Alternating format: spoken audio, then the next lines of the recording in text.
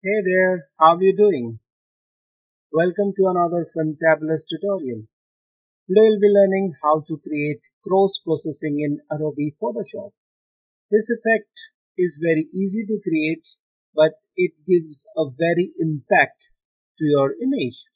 It gives you the cinematic look to your image. So we'll take one image which is straight out of the camera.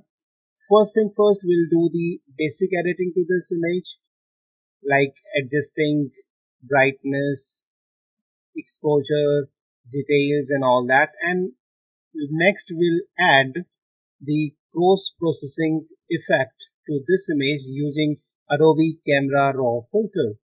Okay, so let's get started.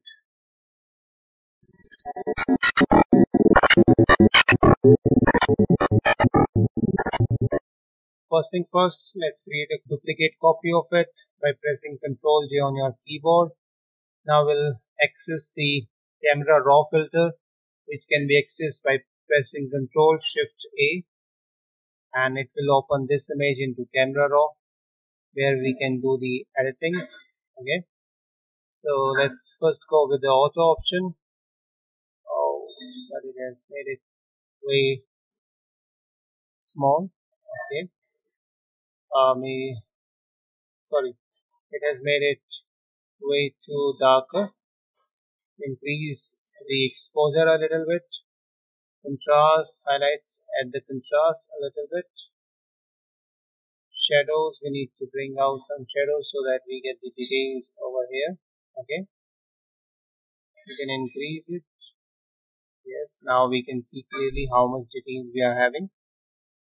If you want, you can increase a little bit of clarity. Okay, and vibrance if you want. I don't usually go for the saturation. I recommend increasing the vibration because that gives you more natural results. Okay, now let's come to the details. Sharpening. Press Alt on your keyboard and start dragging it towards it where we see only the edges of the image, so that the sharpening applies only to the places where the white is visible. Wherever there is a black color, the sharpening will not apply. Okay, increase the sharpening. Okay, luminance is the noise reduction. If you want, let's make it 7 or 8%. That's fine. Okay, and let's remove chromatic aberration. All right, hue of saturation, we can give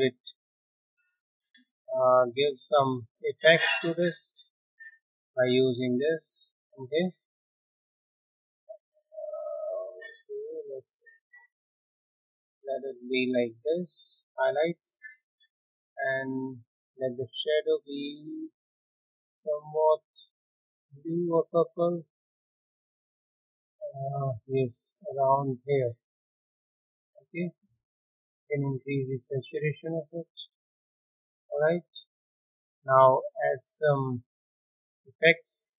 Crop, post crop vignette in order to bring the focus to this particular image or to the main subject of our image. Okay, and now press OK. That's it.